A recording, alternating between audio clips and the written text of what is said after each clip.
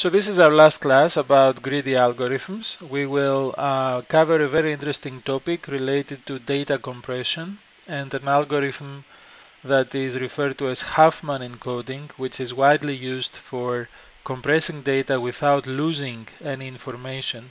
Please don't get confused with algorithms such as JPEG for images or MPEG for video, in which the compression works by actually throwing away a small portion of the information in those objects.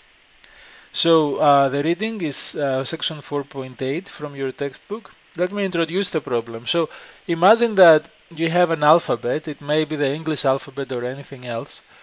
And it consists of n symbols, right? For example, the 26 symbols of the English language.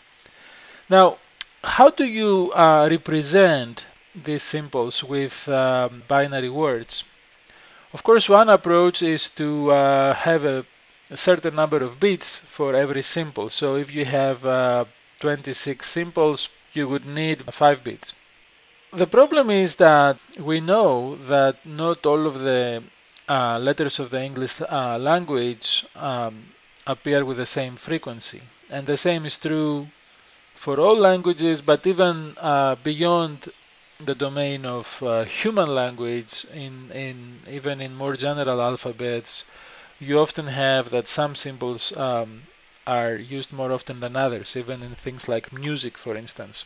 Variable length encodings, where the basic idea is that for symbols that are used very frequently, we have a smaller number of bits, and for symbols that are used rarely, we have a larger number of bits. For example, for the letter A in the English alphabet, people have measured that the letter A occurs at about 18.3% of the time if I give you a large corpus of English text.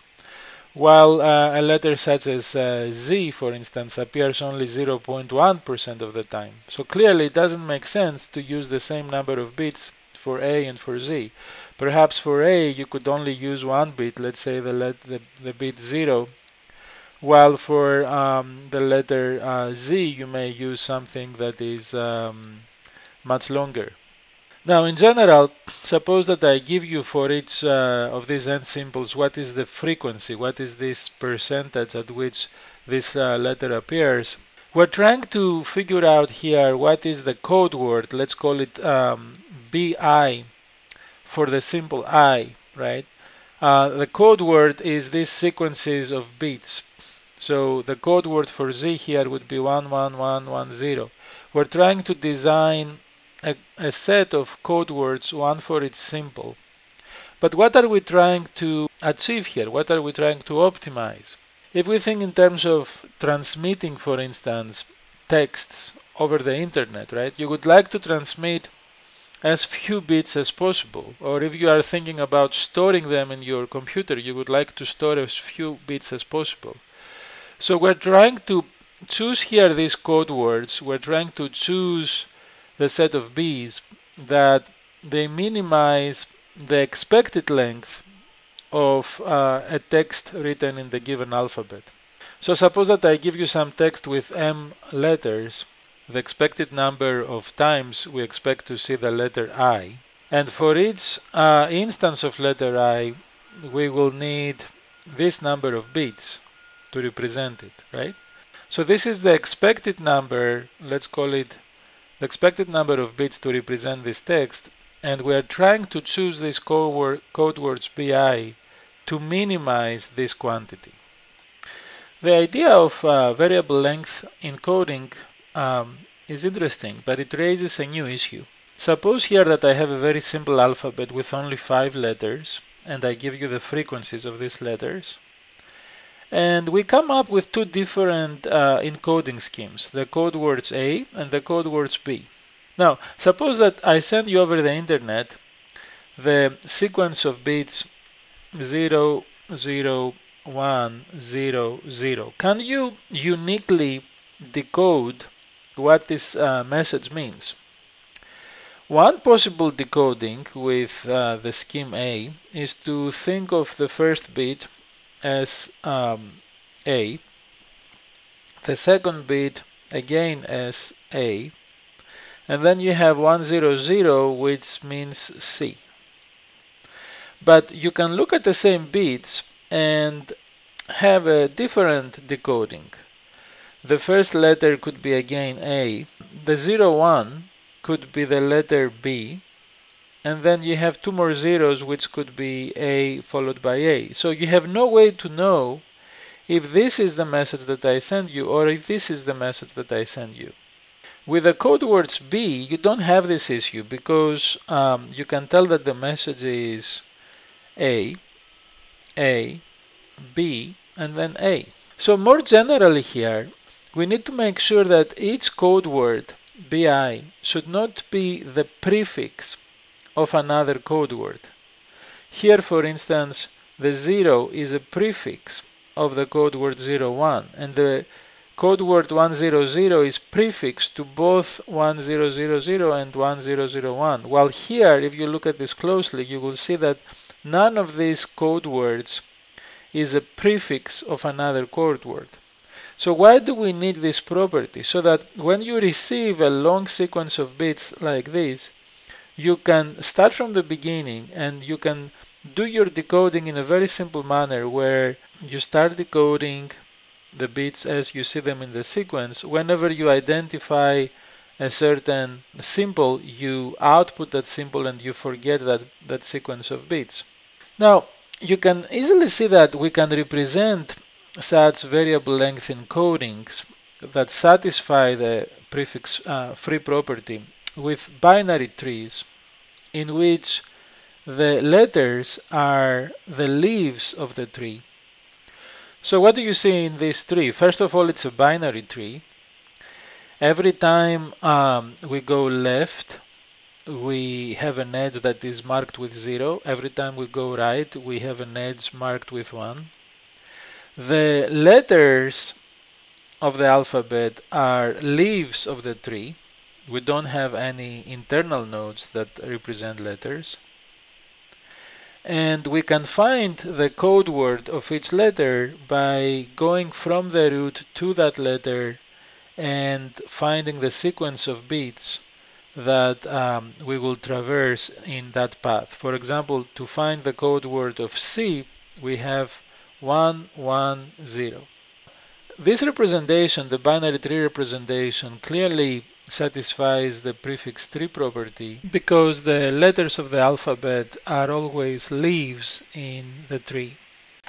Now that we know how to represent prefix codes with binary trees, let's go back to the optimization problem that we have. So remember we had a text of m letters. This was the expected number of bits that we need in order to transmit a message with m letters using our alphabet of these n symbols and with code words BI.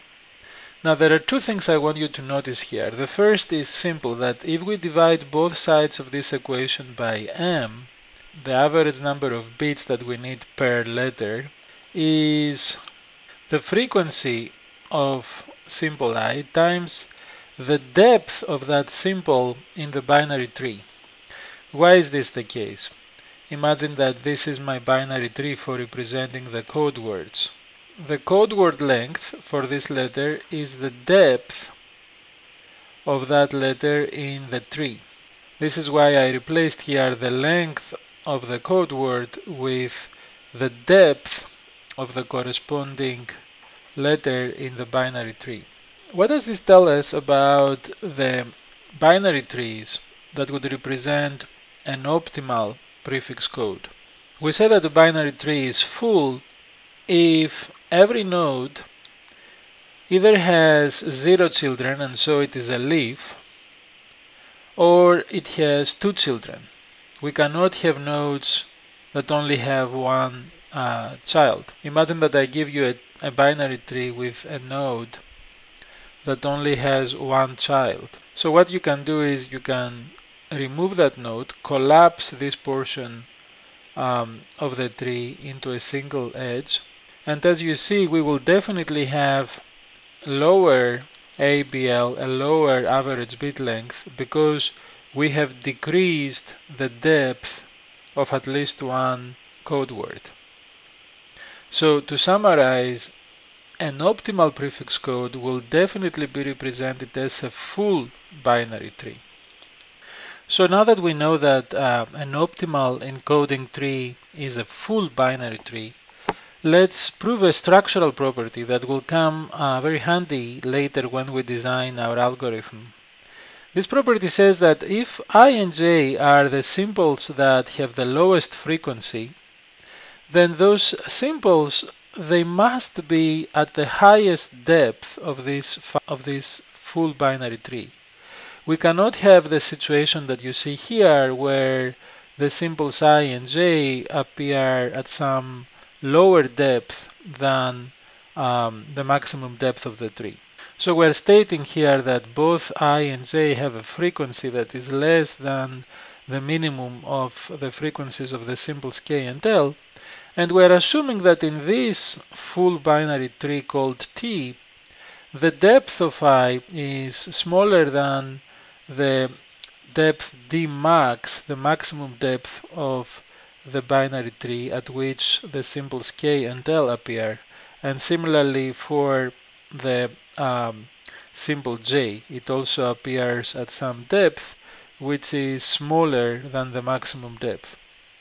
So if this is the situation, we can use our exchange argument and construct another tree, let's call it T prime, in which we have exchanged the location of k with I and of l with j. Everything else stays the same.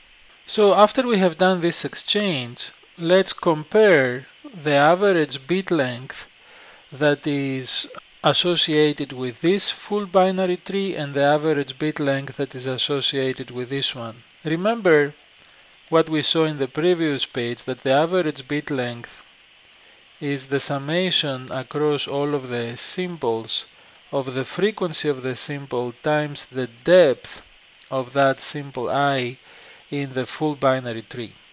So if I calculate the difference between the average bit length in this tree minus the average bit length in the tree T prime, this is the term that's associated with the average bit length of the tree T, and this is the term associated with the T prime. As you see here, we have a term for k and l, the frequencies of k and l at the depth d max. I is at depth I, di, and j is at the depth dj, while here the I and the j symbols appear at the length d max. The k symbol appears at the length that was previously the depth of symbol I, so di, and the symbol l appears at the depth dj. So if I just apply algebra in this difference, I get the following. So just by rearranging the terms, I have the difference of these two frequencies, fk minus fi, which is positive, remember this inequality, times dmax minus di, which is also positive, plus fl minus fj, which is also positive, times dmax minus dj, which is also positive. So all of these are positive, which means that the difference between the average bit length of these two trees is positive. In other words, going from this tree to this tree, after we apply our exchange argument, we reduce the average bit length of the tree. This proves that the simples with the lowest frequency, they have to be at the bottom, at the maximum depth of the tree. If they are not, then we can always place them at the maximum depth and reduce the average bit length.